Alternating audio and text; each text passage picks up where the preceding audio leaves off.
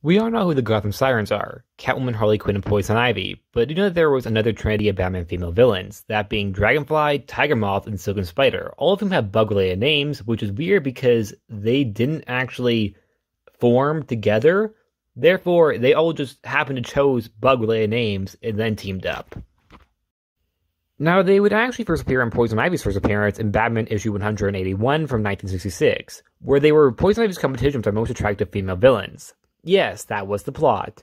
Well, the plot is stupid. Poison Ivy, being the main villain, actually manages to stand out, due to the fact that she actually has a very competent plan, as even though it's for something very stupid, she does generally, I think, pull it off, by tricking all the girls into going to fight for a crown, only to have it laced with some electronic device that electrocutes them and takes them out of the competition.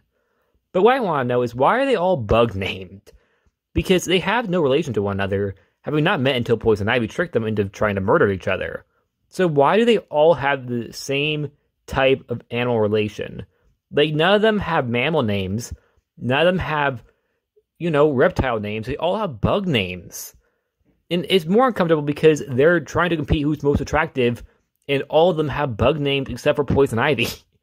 Maybe I'm just reading into it too much, but I think that is a really, really odd choice to give them all bug names.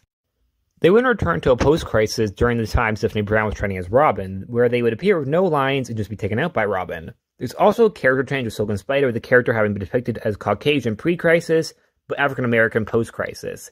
They would also be a big part of the resurrection of Ra's al Ghul arc, revealing that post-crisis Tiger Moth, Silken Spider, and Dragonfly are actually members of the League of Assassins and attack Wayne Manor under Ra's al Ghul's order, where they all finally talk, along with it being implied that the three of them have been a team since becoming villains, which actually explains why they're all named Bugs.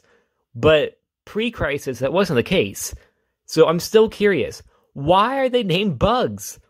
And also, post-crisis, despite the fact that at least it kind of makes sense that they had just happened all three of them, because they all teamed up beforehand getting those names, why did they choose Bugs? Now I have even more questions. And they would come back one last time where they were among the villains ambushing the JSA in the tapeworm. Why are they fighting the JSA now? I don't actually know. They're just really in the background, but it's still really odd that they just randomly show up to fight the JSA.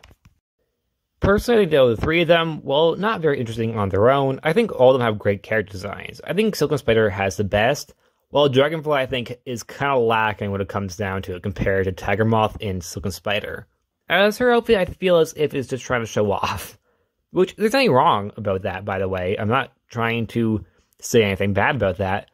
It just feels really weird that she doesn't really have much of a Dragonfly theme for someone who is named Dragonfly.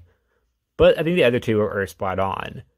And in my opinion, it's kind of a waste of characters because I think that they really do have great designs. They've only spoken a total of 19 times, and a lot of time it's in unison when they're trying to tell Poison Ivy, no, I'm the main villain. It generally just feels like they were all created just for that story, and then for some unknown reason came back. It doesn't really make much sense why they come back. I do think they have cool designs, like I said, and if they were to return, I'd be up for that.